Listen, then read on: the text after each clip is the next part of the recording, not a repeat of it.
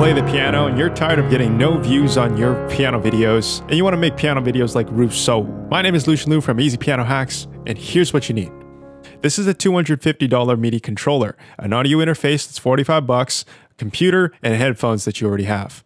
To set it up, plug in the USB in the back.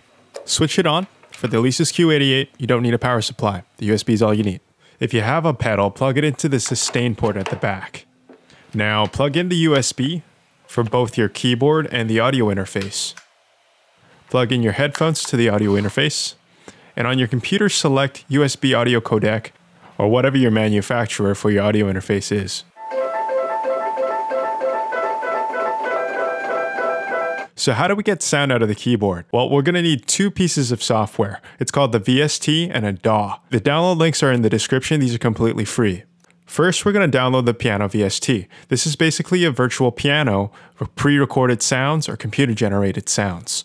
The one in the links below is called Upright Piano by 99 Sounds. It's completely free. Just send them your email address. They'll send it to you in your inbox. Verify the order. Go ahead and download whichever one fits you. For Windows, download the first link. For Mac, there are options for you as well. When you have them, unzip the file and you will have your VST inside a downloads folder. Remember where this folder is because we're going to need it later on. Now we're going to get our DAW. A DAW stands for a digital audio workstation. It's the program we're going to use to play, edit, and record our audio and plug in the VST we just downloaded. There are many DAWs, but the one in the links in the description below is free. Sign up for a free account and remember your login. Once it takes you to the free download page, select the operating system that you have, then open up the setup. This will take a minute, but once you have this all set up, go ahead and launch Waveform 11. Agree to the terms as necessary, and then log in with the details that you just provided. You can choose to opt in and out of crashes, and you can choose to update as well. But let's put that aside and do what we came to do. Now that we have our DAW, we can connect our MIDI keyboard, our audio interface, and our virtual piano VST. But before we do this, let me ask you a question, and it'll only take a minute. What is your #1 biggest piano problem? If you don't know, or if you think you know, I've created a tool on my website called easypianohacks.com. If you fill in that quiz, you'll be able to figure out what your #1 biggest piano problem is. Is it note blindness, where you learn by ear or memory and you can't read music? Or you can play piano, but your videos are getting very low views. You might be talented, you might even be a teacher, but you don't have as many followers as you believe you should. You just wish you knew the secrets to becoming a piano influencer. If all this sounds exciting and interesting, go check out that link below for Piano Influencer Secrets. I share the exact blueprint of how I got to 150,000 piano followers on TikTok, Instagram, and YouTube, and what the top 1% of influencers are doing that the other 99% are not. So click on that link in the description below to find out for free today what your biggest piano problem is and how we might be able to help you at easypianohacks.com. Alright, now that the bills are paid, let's set up your DAW in 3 easy steps so you can start playing the piano on your computer. First step, let's connect the audio. So click on the setup audio device. You can press the test button that's flashing, but select the USB audio codec. You can press the test now. The audio should be coming out of your audio interface through your headphones or your speakers, whichever one is connected to your audio interface. Next, we're going to connect our MIDI controller, our USB keyboard. Set up MIDI device. You'll see a list of MIDI devices. In our case, this is the Alesis Q88. Now, this is the last step. Click on Scan for Plugins. This will take you to the settings to connect our piano VST. If you click on Scanning and Sorting, go ahead and scan for new and updated VST plugins. We have to create a new folder called VST Plugins inside Program Files. So, go ahead and navigate to Program Files under C. Go ahead and create a new folder by clicking Ctrl-Shift-N. Call it VST Plugins exactly as shown. Now, navigate to the Upright Piano VST we downloaded, cut or copy, then paste it into the VST Plugins folder we just created. Waveform should detect this as a new plugin. Anytime a new plugin is added into that folder, it'll detect it. You can also manually scan for new plugins. You can also click on Validate Selected. I assume that this tests the plugins and all the features as you see those knobs turning. It looks like it's going to work. We're basically done here. You can scan for loops or download demo songs, watch their tutorial videos, but this is all we need to get started and get playing the piano. So go ahead and click on New Project. There are different sorts of project files that you can have, but let's stick with the default. The location is inside Documents and name it something like Piano. Click on Create Project, and you'll see something like this. Lots of things on the screen, but don't be overwhelmed, because all we have to do is one thing. We're going to create a piano track. First, we're going to go into track 1. We're going to right-click and select our MIDI controller. In our case, that's the Alesis Q88. Now, go ahead to the right side, right-click, and go down to Add New Plugin.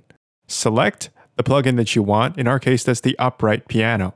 Give it 2 seconds, and the Upright Piano VST plugin will be fully loaded. You can click on the keys or use your keyboard. Now you might be wondering, how do we record the sound? Check this out. So go to track 1, click on that red button beside the Alesis Q88. Now click on the record button at the bottom.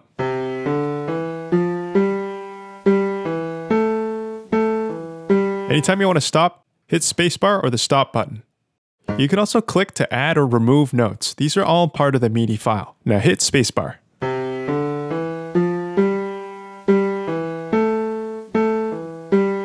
Good. Now that you have this recorded, how do we save it? All the way to the bottom left, there's an upload icon. Click on that and then click on save. Anytime you want to save your project file, you can save it as a template or you save it as an edit. Now listen carefully. This is a project file, not an audio file. A project file will only work with waveform free. If you want to export the audio data, you have to do this. Go ahead and click on Export, Render to a File. There are lots of different files that we can choose from. The WAV file is the most common, next to the MP3 file. Then choose the destination folder where you want to save things. Click on Render. In our case, you see the project file is here. Piano and Piano Edit 1. Inside of Exported is the WAV file that we just rendered.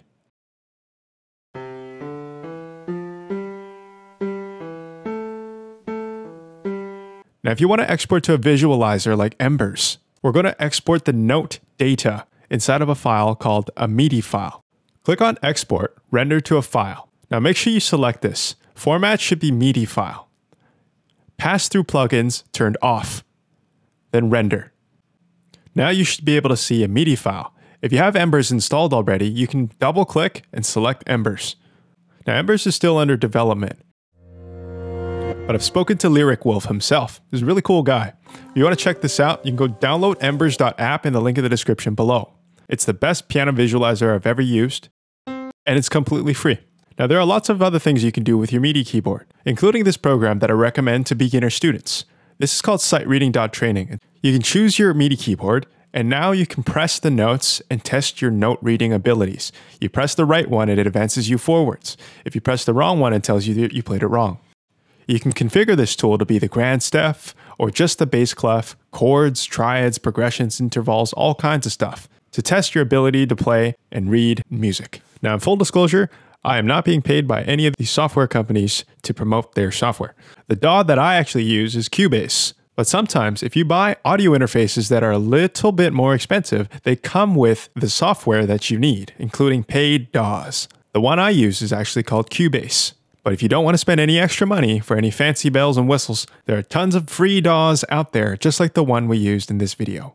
If you want to see a complete list of gear or tools or books to help you learn piano more easily, go check out easypianohacks.com/tools. The link is in the description.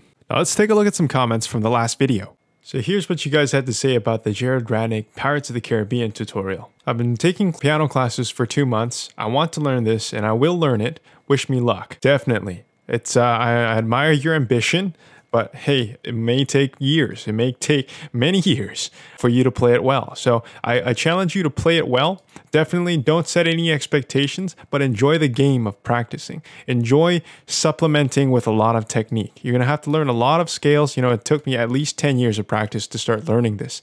And I didn't even start this piece till 20 years in. Speed is not the game here. Quality is, okay? All right. I'm only playing the piano since 11 months, so this is way too hard for me.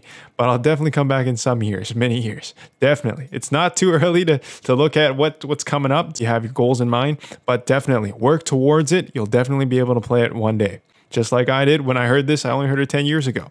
You know, I only started learning it last year. Okay?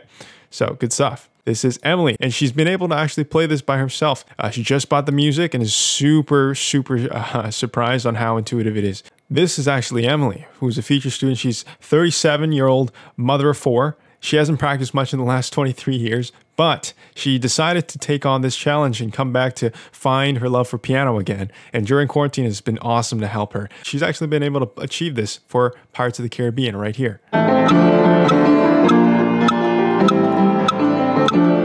So glad to see somebody using the metronome and playing at a speed that they are practicing at, that they can actually manage. Not speeding up, not going too slow, not going too fast, just the right amount. If you want to be featured in the next video with your piano playing and what you're working on, send me a direct message on Instagram with you playing the piano in the video. I answer a lot of questions all day, every day, so make sure if you want me to see it, tag me in the stories at Easy Piano Hacks. Ask me any question you want to ask about any piece, how to practice it, how to correct things, how to fix things.